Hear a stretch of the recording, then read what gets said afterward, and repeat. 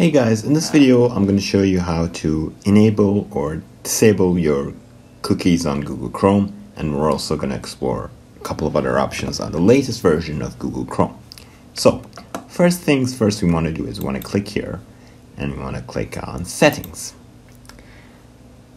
After we're on setting, we scroll down and as you can see here, we have under privacy and security, which you can also go to by clicking here, we have cookies and other site data. Once you're here, you have the access to pretty much everything regarding cookies. So you have an option that calls allow cookies. And as you can see, it's described here of all the things that it'll allow you to do, which is allow all cookies, not selected for me. We have block third-party cookies incognito. Again, if that's what you're after, then you can activate it. Block third-party cookies. If we expand, you also get the description for that. And you also have block all cookies, which is not recommended, and you have here. You also have a couple of extra options.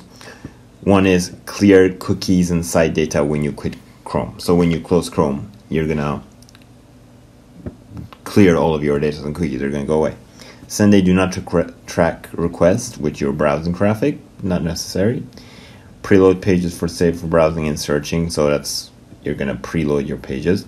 You also have a couple of options that allow you to specify sites that can always use cookies, always clear cookies when windows are closed. These are for specific sites, not all sites. So maybe you have certain sites that you don't really trust. You want to add those names there, and sites that can never ever use cookies for you. You can add all of the name of these websites in these little sections. So that is how you enable or disable cookies on Google Chrome.